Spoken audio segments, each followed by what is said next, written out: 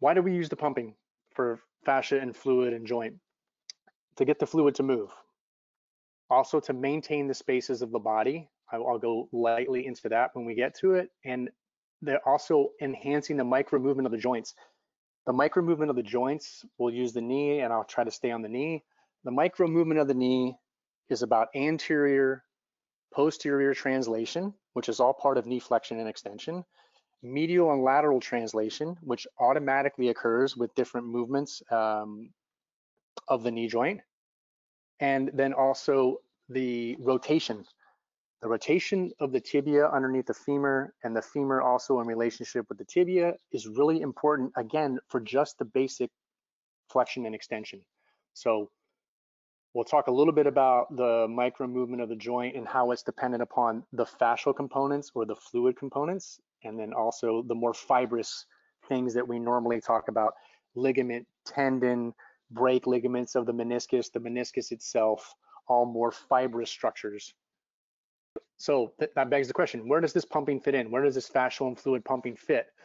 Again, the title thing is only for illustration purposes, because ideally we're all working together on the same model of physiology and anatomy, because this isn't about opinion. This is what is in the body, and then how we treat it and how we train it should all be relatively the same. Yes, we can all have our differences and or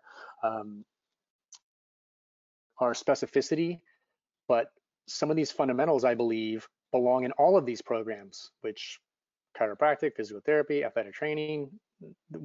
There should also be a mention in all of those curriculums of the fluid dynamics and how we change it, not just one chapter on the fascia and there's some extracellular matrix around the body. For a chiropractor, we talk about, setting up for the adjustment. The setup for the adjustment is just to make the joint and the fluid more mobile, mainly the fluid. If we change the fluidity at the joint within the capsule, whether it's the knee or the neck or whatever it is, it changes the amount of force that's required to make an adjustment to the actual deep structure of the bone, whether it's the tibia or the C3 or whatever it is. Longer lasting, those are big words, right?